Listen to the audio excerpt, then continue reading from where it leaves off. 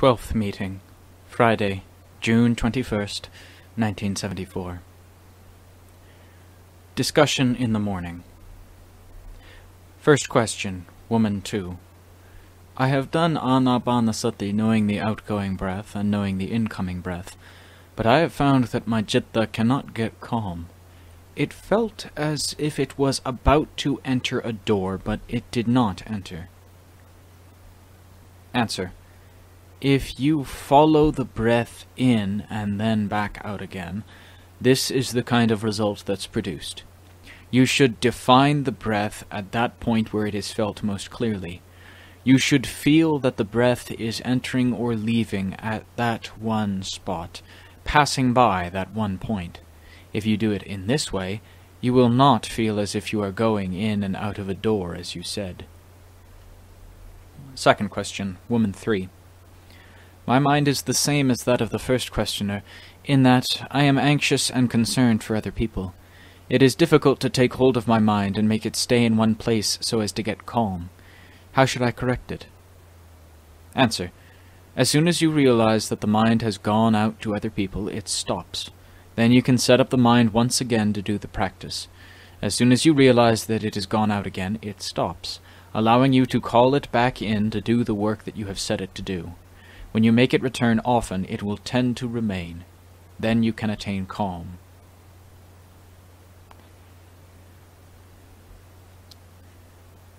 Dhamma talk in the evening. To begin with, Ajaan talked with those Thai people who had come. He talked about people who wrongly make a living off Buddhism, such as those who get photographs and pictures of various Ajaans and sell them. After this, he gave the following talk to everyone who had come.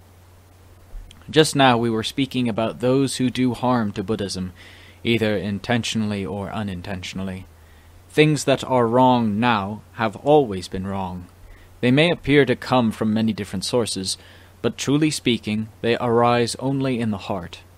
A great deal of deceptiveness exists in each of our hearts, including my own. Previously my heart was like that, but eventually I came to realize it by virtue of my training in mindful awareness, which helped me to constantly study the state of my mind. Thus I was able to know which things are deceptive and which are true. Mostly, the mind creates only false things, which we deludedly go after without being in the least aware that they are super-deceptions.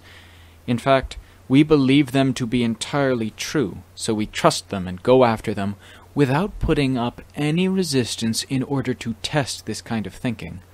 For example, a person sits in meditation and in the first several seconds he feels that it is true. He fixes his attention on Buddha, and he feels that it is the true Buddha for 4 or 5 seconds. But by the time he reaches 1 minute, all the false things start to flow from the citta more and more. This gives rise to thoughts of children, grandchildren, and great-grandchildren, which branch out and spread everywhere, but all of it is deception. Meanwhile, the word Buddha has disappeared from awareness, leaving only the emotionally charged objects and situations, aramana, that he is used to thinking about, which have always deceived him. They drag him away without him being aware of it. Once he has allowed these false things to capture his attention, he becomes engrossed in them. Buddha then disappears, and Anapanasati goes silent, even though he is still breathing. It is silent as regards paying attention, silent as regards the way of fixing his attention with determination and with mindfulness. All this has disappeared into silence. As soon as he is able to recollect himself, he says, I have done meditation for long enough, but I do not see any good results arise whatsoever. Why is that? It is right that thoughts of this sort should arise, but then he goes wrong again. In other words, thinking like this implies that he sees his faults, but he does not think, the reason I did not get good results was that I did not practice correctly. Thinking like this would call his attention to the fact that he should have mindfulness, yet he returns to his previous state of delusion, again saying, I have sat for a long time, so I think I'll rest for a short while, After I get up, I will really have a go at it. But he does not sleep just for a short while. He sleeps deeply until the sun comes up, and when he wakes, oh goodness! The next day he does it again, so he goes on continually fooling himself. The next day, he starts off with 5 seconds, and the next day, 4 seconds, and so on, getting steadily worse. This is the way of those who deceive themselves. Apart from this, he also harms himself, saying, "Here, I have been practicing meditation for a long time, and I do not see that I have gained any virtue, so why should I go on doing this meditation? It is most likely that I am a person with unfortunate tendencies of character who has little merit and little virtue in the way of Dhamma of the Lord Buddha. If I continue doing this, it will not lead to anything of value, so it will be only a waste of time. It is better to stop entirely," and so on, without ever really considering whether stopping meditation is a good thing. If it was truly good, then people all over this world who never do any meditation ought to be good people since long ago. Again, one can think, how can stopping be better than doing meditation? If I stop simply because I have not seen good results, in what way will it truly be better? From what did the lack of results come? Just from myself. I am constantly cheating myself. Of all false things, the most important ones are those within yourself. Deceiving yourself is a very important problem, which you should examine and investigate. All of you have been cheated and deceived enough already. Perhaps the first 3 or 4 seconds of meditation are good, but the next 3 or 4 are not. When you become aware of this, you should establish mindfulness on the practice again, and continue to re-establish your mindfulness over and over again. Then the time will come when you know at once when the citta displays anything that goes in the wrong direction. You will begin to know what is going against your intended purpose. When you know that, you will re-establish mindfulness and focus the citta on the practice anew. With full awareness, you must focus on the practice again and again, until eventually your awareness is continuous. As soon as you determine to practice truly and properly, the false side of you will probably do so as well. In other words, the kilesas wait and try to get in during those times when you are off guard and unmindful. Once you have established your determination and your direction firmly, the kilesas give way. But when I say give way, it should not be understood to mean that they give up and lie down like we do. They give way waiting and watching for a chance to get back at you. When they see an opportunity, they pounce on you quicker than a cat catching a rat. Then they disappear again and crouch silently. They wait to hit you again when you are off guard. If you are vigilant, they do nothing, but when you become overconfident about your vigilance, they are sure to be encouraged to move again. Thus you are continually cheated, probably every time.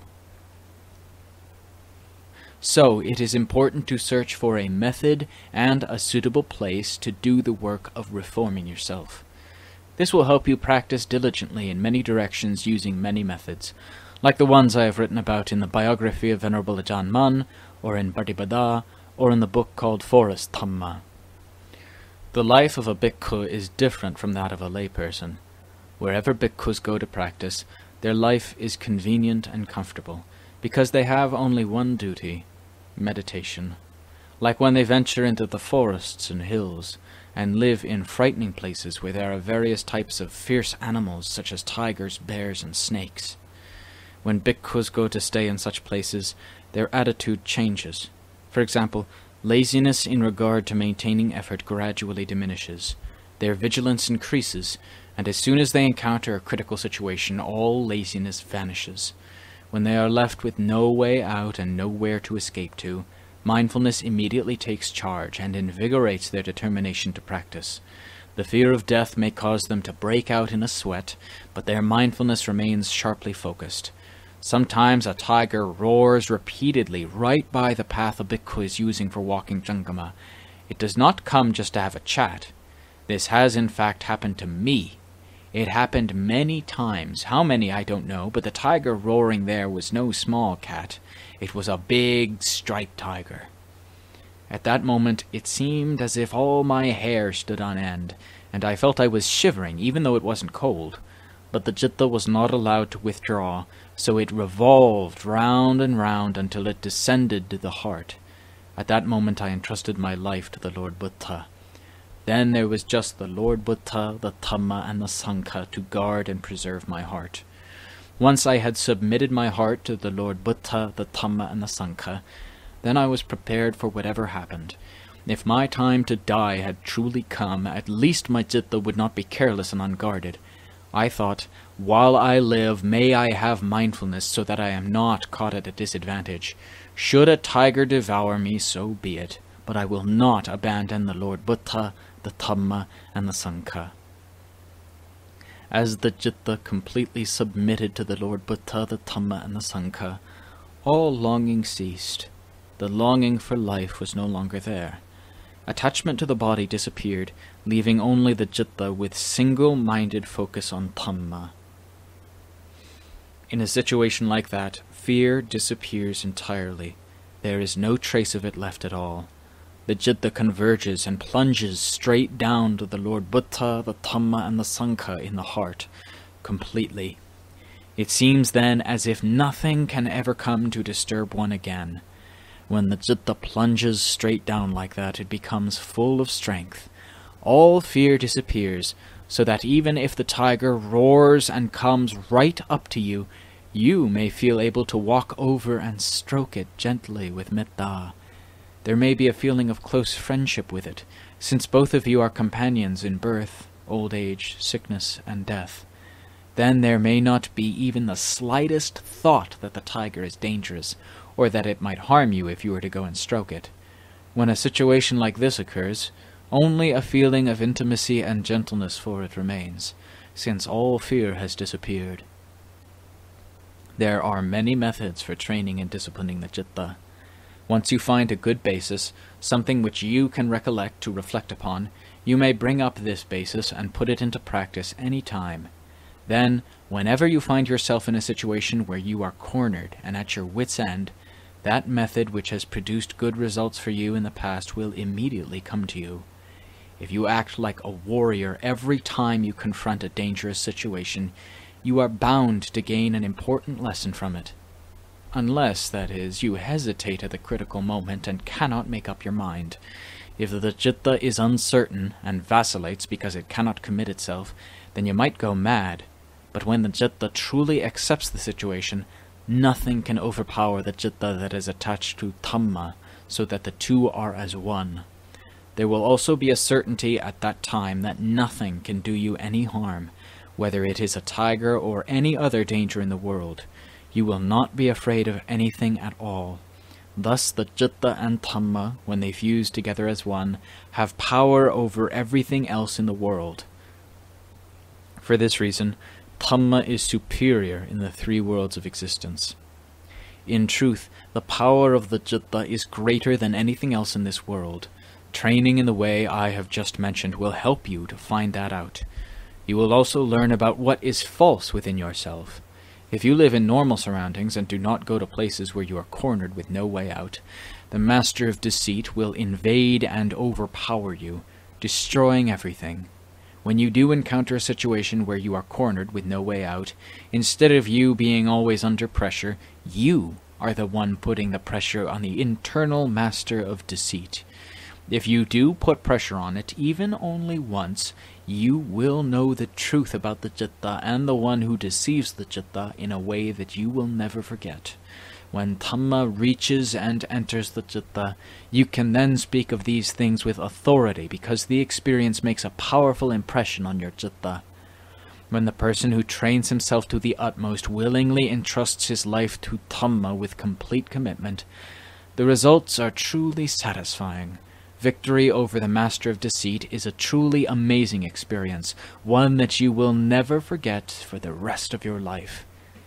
If the citta has never realized its true power in a time of necessity, it will not know its own significance, so you will always take refuge in other people. The Lord Buddha's saying, Attahi attano natho, self is the refuge of self, has yet to be accepted by the heart. But whenever something happens that makes you realize the heart's true power, you will then believe the Dhamma saying Attahi attano natho in a way that truly impresses the heart. The citta that penetrates to the truth when it is at an impasse with no way out, such as when you have a fever and pain overpowers you, or when you sit in meditation for a long time, or when you meet with a life-threatening incident, is a citta that knows its own strength. If you are a true spiritual warrior, the citta revolves around internally without hoping for any external support. That is when the citta comes to see its own significance at all times. This is a most wonderful experience, for if you can get past those life-threatening incidents, you will probably have no anxiety in regard to life and death. Concern about painful feeling when it arises, and the anxiety associated with dying, how you will be able to withstand the pain, where you will be reborn after you die, fear that you have wasted your life and so will be at a disadvantage in the next life, none of these concerns will arise in the citta at all. In other words, when your life reaches a critical juncture, the citta and mindfulness immediately go inward and find each other so as to enter the battlefront. Since you have fought and won such battles before, death will present no problems for you, because mindfulness and wisdom will quickly take charge and lead the way. When death approaches, mindfulness and wisdom join forces. They are not likely to flee or to withdraw, but will immediately spin round and go in to confront the situation. Then, whether you live or die, you are not willing to be a slave of the master of deceit. Rather, by relying on your faith in Dhamma and your faith in yourself, you will seek to know the truth at that moment. Faith in Dhamma is to be found right here. Where else can you find faith in Dhamma? The scriptures tell the truth, but if you do not find the truth of Dhamma in your own heart, you will have no firm evidence to confirm the truth and give you confidence. But when you encounter a dangerous situation which allows you to see the truth quite clearly, then the truth you experience does not differ from the truth of Dhamma that is revealed in the scriptures. When faced with a critical situation, none of the sages like to stay where there were many people and much disturbance. They like to find a place that suits them and their manner of practice. Mostly they succeed in gaining results by living in isolated or lonely places, isolated both in body and heart. People like us do not act like that. As soon as we begin to feel ill, you know how it is. Oh, where are all my children? Where are all my grandchildren? This child is not looking after me. My grandchildren are not paying any attention to me. Where have they all gone? Where have all my relations and friends disappeared to? What's happening? It's not good for them all to go and lose all interest in me. Do they dislike me? Nobody has any sympathy for me. I'm about to die, and nobody even turns to look at me. The citta gets increasingly troubled, but we cannot find any basis to grasp hold of so as to reduce it by ourselves. Previously, my husband and I lived happily together, but now that I am truly about to die, I don't see his face here at all. My husband is bad, my children are bad, my grandchildren are bad, everyone is bad, but the badness is really from her own heart. The filth that's there is brought out and thrown about externally, making everything filthy. The filth in her heart comes from her fear of death. Her inadequacy in the face of death is what goes about throwing filth at other people and venting discontent. This is what is meant by having nothing as a basic principle in the heart. We never think about attahi attano natho, for our refuge is entirely based in other people. As soon as we are born, we begin taking refuge in other people. When we are born, we must of necessity depend on other people, such as our mother, our father, our nursemaids, one person after another, until we come to teachers, professors, and so on. Once we become dependent on others, we want to go on taking refuge in other people until the day we die, without ever having the least thought of taking refuge in ourselves. This makes it very difficult for us to establish any basic principles within our hearts at all. The Lord Buddha taught that we should take refuge in ourselves. Attahi attano natho. We should only depend on other people as a means of gaining the strength we need to be able to take refuge in ourselves in the future. This is an important principle that Buddhists should constantly keep in mind. Various lessons are taught by mother and father, others by teachers and professors, and others by the Buddha, the Dhamma, and the Sangha. We should take the knowledge and understanding that we have learned and diligently put them into practice in order to find a way to help ourselves. When we realize the significance of ourselves, other things seem unimportant, so we let go of them all. Such is the way of someone who is trained in the practice of Buddhist meditation. When our situation becomes critical, we will want to be left alone, away from involvement with friends and relatives or anyone else. Our duty at that time will be clear: to let the citta whirl round and go down inside. There should be no longing or yearning for anything in this world. Earth, water, air, fire, we have examined them all, and seen quite clearly that everything in the physical world is composed of elements. We give them names such as body, clothes, house, and so on endlessly, but things of this nature are not really stable. In the end, they are going to simply disintegrate and break up. The mindfulness and wisdom which we have developed in meditation separate out the elements, dhatu, and khandhas with complete clarity. Everything is examined fully in the light of truth. Then the citta is true, the elements are true, feeling, vedana, memory, sanya, thought, sankhara, and consciousness, vijnana, are all true. Everything is true in its own sphere, so there is no disturbance, and we can pass beyond contentedly. Sugato, well gone. There is no longer anything to cause us trouble or disturbance. We no longer create dukkha and difficulty for ourselves or others, so we enjoy supreme happiness and contentment. When you die, there is no need to invite bhikkhus to the funeral to chant kusala dhamma, akusala dhamma, thereby disturbing everyone. This is what I constantly tell the people who come to see me at Wat Babantad. Ajaan Mahā Boowa speaks with certainty in this matter. Whoever wants kusala dhamma should develop it within themselves. After someone has died, those who are still living go about inviting bhikkhus to give merit and kusala dhamma. They chase after the bhikkhus who have gone into the forests and wild places, which is all a disturbing nuisance. Instead, they should search for kusala, skillfulness of heart and mind, within themselves while they are still alive, until they get enough. That is a method that will bring happiness and contentment to us right now in this life. It's no use to wait until after we have died to invite bhikkhus to come and chant kusala dhamma, which merely becomes a nuisance to the bhikkhus. That is contrary to the purpose of Buddhism, which teaches people to be clever in searching for what is good, and to make that a part of themselves while they are still alive, so that when they die they are sugato, free of worry. I have been ordained for many vassa already, and I am still developing just kusala dhamma. So when Ajaan Mahā Boowa dies, please do not invite bhikkhus to come and chant at his funeral. Please don't make trouble for them. If Ajaan Mahā Boowa is still stupid after developing kusala dhamma from the beginning of his practice until now, then he is beyond help anyway, so let him sink alone. But do not let other people come and become stupid also. In saying this, I am speaking bluntly. This is the way I talk to my followers, and it is the truth. I am never concerned about anything. When the time comes to relinquish this body and mind, I will relinquish it with pleasure, and die entirely free from anxiety. The whole world embraces body and mind. When the time comes to die and abandon them, there is sadness, sorrow, and grief everywhere because people do not want to accept death. When the body is dying, they want it to live, and when the time for death has come, they do not want to go. The Lord Buddha taught us the simple truth: when the time to go has come, then go, but when the time to go has not yet come, then live. So, if there are any sweet drinks, bring them here. While I am still living, I will drink them. But when I am about to die, don't come and be a nuisance, for then I will relinquish everything, this entire heavy burden. Para have pansakandha. Having relinquished everything in the true natural way, one passes on contentedly and comes to ultimate fulfillment. The Lord Buddha was like that, and so were the Savakas. We have followed the footprints of the Lord Buddha. How else could it be? Without doubt it must be this way. The hearts of beings in this world are whirling about in the round of samsara, carrying all the defilements that lead them again and again to birth and death endlessly.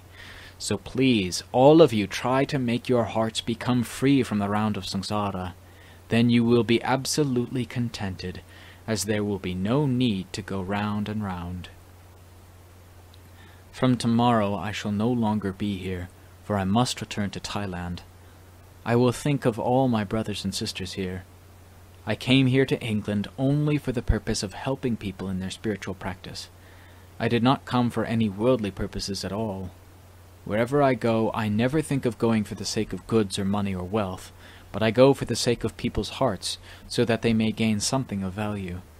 In coming to England, I also have a feeling of fullness in my heart in the same way. Intentions are more important than anything else.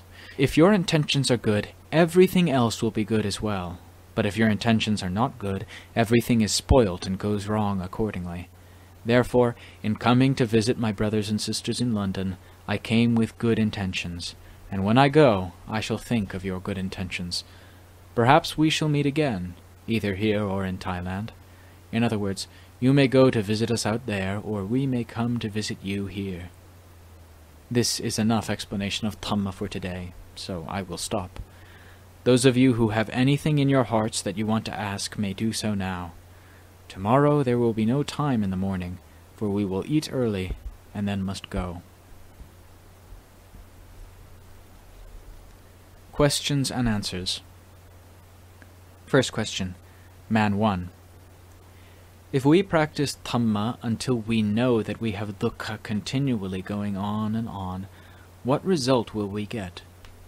Answer. Usually you see dukkha in those things which cause great difficulties. Those things that cause you pleasure are seen to be sukha. As soon as the conditions that cause pleasure change, you see that as dukkha, but you don't have the wisdom to cure that dukkha. Finally, you lie down submerged in suffering with no interest in searching for the way out, because you consider that trying to search for the way out from dukkha is difficult. Therefore you must submit to dukkha being your friend all the time. The training and practice of Dhamma so as to know dukkha as it truly is consists of using meditation and wisdom to examine how to train the citta so that you can extract the kilesas that cause dukkha, and so find the taste of happiness in the citta. This is bound to help you find true and genuine happiness, giving you a basic principle to hold firmly in the heart no matter what the circumstances are. Second question. Woman 1. When we meditate using Buddha, is it necessary to be seated in meditation? Answer. You can do it in all postures. The Lord Buddha did not teach people in order to put them into a tight fix when they are struggling with their kilesas. He taught people to use skill and cleverness so as to always be victorious. We should therefore search for clever ways to be the victor following the Lord. The Dhamma that I have explained to you here is 95% forest Dhamma. I have explained the importance of meditation as a means of keeping the focus of the citta within. So please don't let the citta go out externally. By nature, the citta likes to focus outwardly. Constantly doing the Buddha meditation can help a great deal in curing this problem.